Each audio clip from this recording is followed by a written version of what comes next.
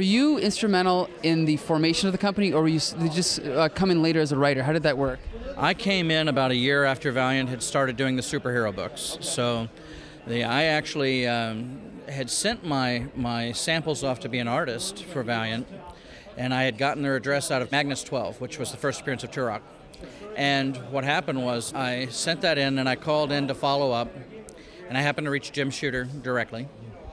And he was very polite, but he was explaining how they get thousands of submissions, and wasn't likely that things were going to happen. And besides, he wouldn't necessarily be able to find my submission in the huge pile. And I said, well, I sent it in a black 9x12 envelope on purpose. And he said, okay, it's the only one here that's a black 9x12. And he opened it up, and he said, oh, you're actually really good. Maybe we can talk. And so I ended up talking to them further about my background. My background was also in production, a lot of printing and design and graphic design. And this was in the early days of desktop publishing. And so I ended up saying, well, if you ever need anybody that has a strong Mac background, strong printing background, I'd love to work with you, even in the office. And they said, hang on a second. And he put me on with Bob Layton. And to tell it a little quicker, about a week later, I was in New York doing an interview. They hired me, and 2 weeks after that, I was living in New York and working on Magnus 13, so the very next issue. Wow. What are some of the other Valiant comics you worked on? I believe you worked on Bloodshot, right? Well, I created Bloodshot, and so I wrote the first almost 40 issues of Bloodshot. I created it with Don Perlin. I wrote Bloodshot, I wrote Eternal Warrior, I wrote Solar Man of the Atom. Over the years, I was involved with the company. I wrote Exo Man of War, aspects of Magnus. We did stories that moved in and out of the Unity saga, and so I wrote something called Unity: The Lost Chapter. I wrote Time Walker. Pretty much had my hand in everything, because I was also I started off as production manager, but because of all the other things I could do, I ended up helping to ink books, and then I ended up writing and drawing Bloodshot Zero, which was the origin. And I moved from being a production manager to an editor, and within a year I was the executive editor and vice president of the company. And so it was a very fast ride. And Bob Layton and I were essentially the editorial heads, and then we expanded that team over time and had more editors and assistants and so forth. Now, at the time, I mean, unfortunately it crashed eventually, I think 94. At the time that you came in, the sales must have been pretty healthy, right, I imagine. Well, when I got there, the sales were poor. Okay. When I arrived, poor relatively speaking. When I got there, they were ecstatic that they had sold 40,000 copies of Solar 10. The average sale was more like 20,000, 25,000 that we were getting. But Bloodshot 1 did almost 1 million copies. H.A.R.D.Corps was 600,000 copies. Turok 1 was 1.7 million. So I mean, it was we had this meteoric rise that I was there for. I teased them and told them it was because I got there and they hired me, and suddenly our sales picked up. But the reality was that Unity really drove a lot of sales. And we were also at a time where collectability was something that was starting to really spark in the marketplace. Wizard was new, we were new, Image was new. How would you define what made your Valiant Comics at the time different from, say, Marvel, DC, or even Image? We had the strongest continuity in the industry, in my opinion. Our characters interacted, our characters were consistent, and so if we had a character that broke an arm in one book, then the next time you saw him in another title that week or 2 weeks later, it was still broken. We were very conscious of it. Our books used time date stamps, so we would literally say things like November 17th, 1992, 5:35 p.m. And so we were very conscious that, well, Bloodshot can't be at Heathrow in England and also be in New York on the same day, same time. And when you start small, and we did, when I got there, there were 6 titles. We grew to 8 literally the week I arrived. I helped send Archer and Armstrong 1 and Eternal 1 to the printer right off the bat. When you start small like that, you can control it and you can guide it. Jim Shooter had a very strong vision of what he was doing. Barry Windsor-Smith and Bob were big parts of that. Jim left. I had already been working with Jim to write Solar and Eternal Warrior, and I had submitted scripts and things and was getting his feedback and so on. So when he left, I inherited those books. And then I created Bloodshot after that. He had already laid groundwork for it with something called Rise Zero, which was our sort of roadmap for our books. Now, do you mind talking about Jim Shooter's departure from the company? Is that something you don't want to talk about, or?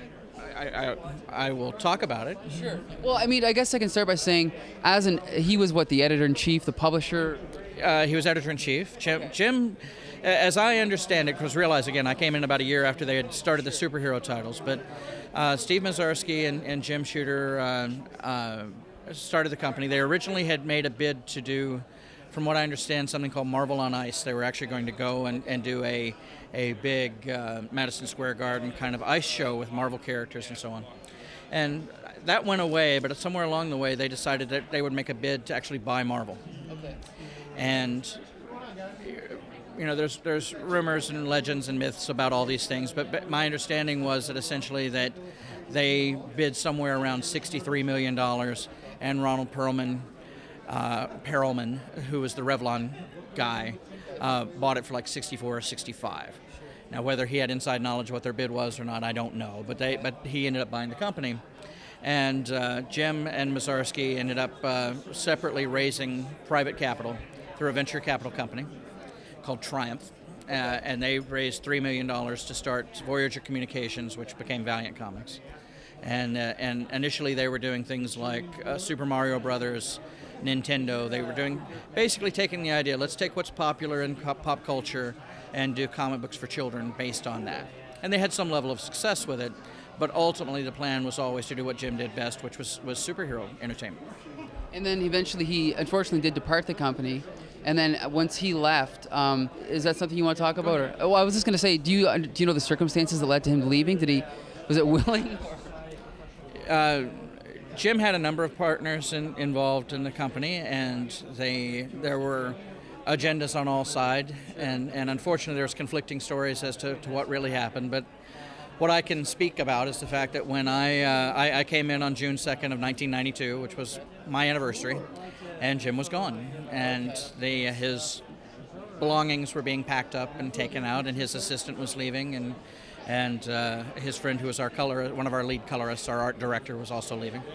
And to me it was very much a surprise, and we ended up, I was determined as production manager to make sure that we didn't miss shipping books, because to me I felt that would be a very weak signal to the marketplace. Sure.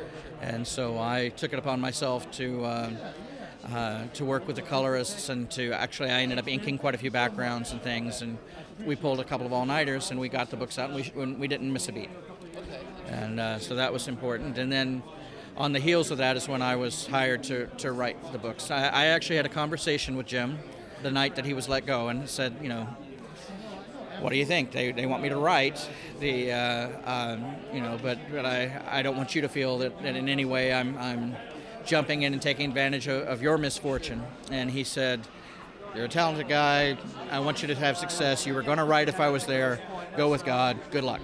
And that was kind of the extent of it. So. Do you still keep in contact with Jim at all? No, unfortunately, I think those sentiments changed over the years. All right. I guess we'll leave it at that. He's definitely a divisive personality. I mean, I see a lot of great stuff that he's done, but also some stuff I don't agree with, but we'll just leave it at that. Now, okay, you said that you created Bloodshot, but Rye had come up before that, so were you... But I had a hand in that, okay. But yes. I was going to ask about the design. Very unique. It's the Japanese flag, right, basically? Well, right. You mean the red spot? The white with the red spot. Right. Well, and they had, to be fair, when I say I created Bloodshot, it's much like anything else. If you're asked Walt Disney who created Mickey Mouse, he's going to tell you Walt Disney did, but Ub Iwerks had a huge hand in it, and other people did as well. With Bloodshot in particular, Jim and Bob were working out the details of Rise Zero.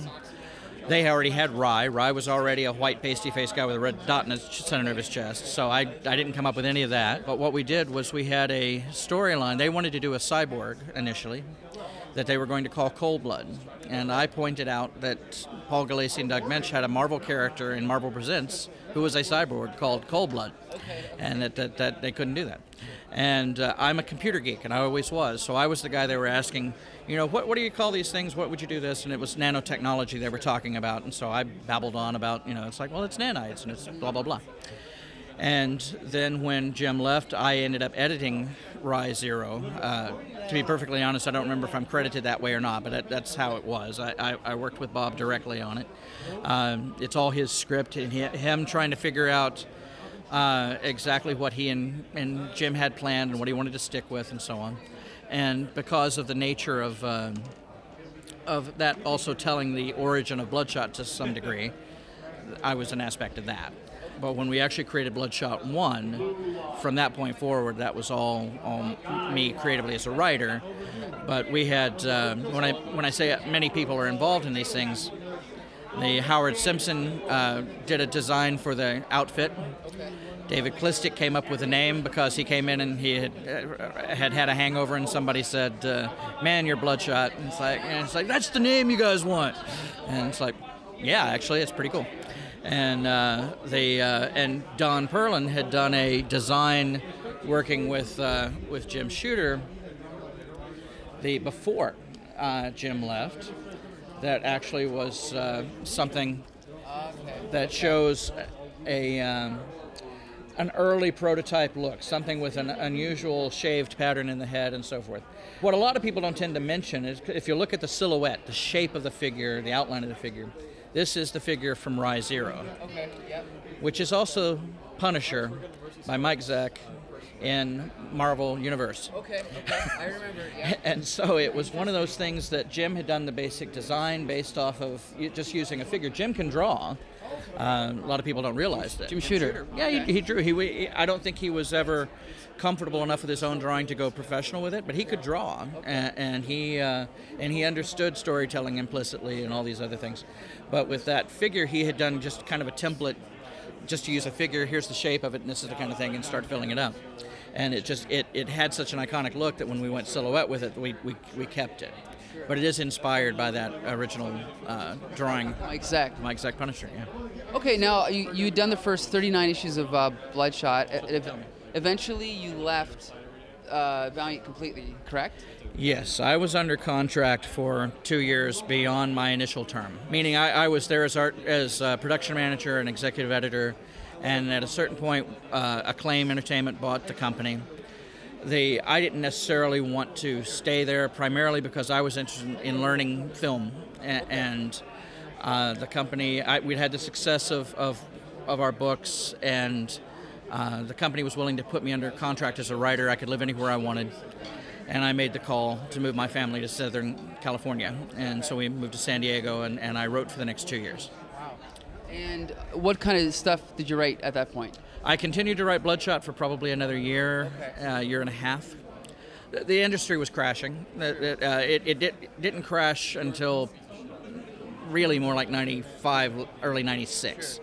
But because what contributed to it, a lot of people don't necessarily remember or know, they might not be old enough to know, is that Marvel Comics bought their own distribution. They bought Heroes, and they essentially bought a regional distributor to distribute international comic books, and that didn't go very well. It was a bad plan. But in doing that, they put major distributors out of business. Capital City ultimately kind of got absorbed into Diamond, but Andromeda, Friendly Franks, all these companies, Second Genesis, which were real companies that I worked with in the 90s and 80s, went away when all this happened, basically leaving Diamond as an almost monopoly at that time. And that just didn't help the industry.